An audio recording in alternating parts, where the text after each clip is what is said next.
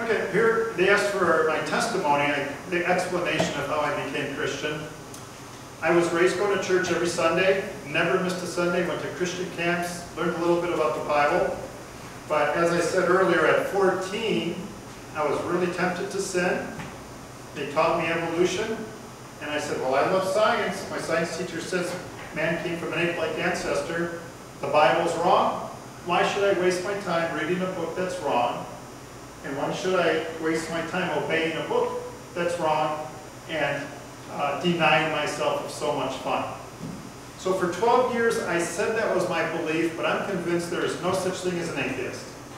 There are people who say they are atheists, but they're not really an atheist. Here's what I mean. I was working in Jacksonville, Florida with some other guys on a ship. We went out for dinner, and a fishbone gets stuck in my throat at dinner. What's the first thing I did? I said to myself, dear Lord in heaven, please don't let me choke to death with this fishbone. Please, I'm only 24 years old. Don't let me die, God. Well, I eventually got a piece of bread. I said, I'm either going to die or get this bone out. It went away. I said, okay, don't have any need for you now, God. I want to go on with my life. So I claim to be an atheist, but at the age of 26, I had a good job. I had sports going for me. Everything was going great. But it just had to be more to life. That was a big into what is the real purpose of life? Is it working? Is it doing this? Is it playing sports? I didn't know what it was. A nice person invited me to a church, and I said, oh, yeah, I'll go back. And I liked the people, so I was hearing the Bible a little bit. But then I got a creation document that showed the ape-men fossils, or the ape-men drawings, and explained the fossils were tiny bits and pieces of bone. I go, wait a minute, I thought they had millions, millions, millions, millions, and this was a proven scientific fact. And I took 2 days off work, researched it, found out I was lied to, and I said, okay, there's got to be a God. I always deep down knew there was, but I didn't like the idea of it because I didn't want to obey. It wasn't a mass murderer by anything, but I prefer to do what I wanted to do. So I said, I love to read. I'll read the whole Bible, cover to cover, take notes. And it really, really gripped me as being the Word of God. And I believed it. And I claimed to believe in God and Jesus Christ. But this is just my personal testimony. At the age of 26, I believed there was a Creator. I believed the Bible was the Word of God. I believed Jesus died for people's sins.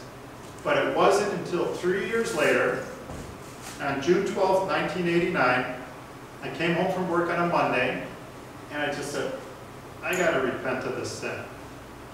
And I had all the intellectual belief, but I wasn't living as God would want me to. And on that day, right in the corner of my bed, the northeast corner, I just said, God, I'm going to miss it, but I got to repent of the sin because I know it's annoying and disobedient to you.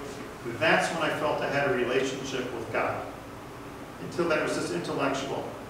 Satan believes in God. Satan is a young earth, Bible-believing entity who believes the Bible is the Word of God, Jesus died for sins. But Satan does not have a relationship, and Satan is not forgiven. What separates heaven from hell is the F word, forgiven. It's not the G word, good. Nobody's good enough. There's a lot of good people, in my opinion. They do a lot of good things. They're not good enough. They're still sinners. And to many people, this is a relief. Because as an atheist, I'd say, I'll never be good enough. Why should I even try? Well, nobody will ever be good enough. You're still in the flesh. You should try to be perfect. You won't even come close. But the Christian is forgiven of their sins, and that's why Jesus went up on the cross. I hope everyone becomes Christian because they believe it to be true. Not because mom and dad want them to be, not because they hope to be happier and get straighter teeth in a Cadillac. Your life might be ruined after accepting Christ, but it's about truth. And with truth can come hope and perseverance and eternal life with God. So do it for the right reasons. Truth, Christians have nothing to fear if they seek truth.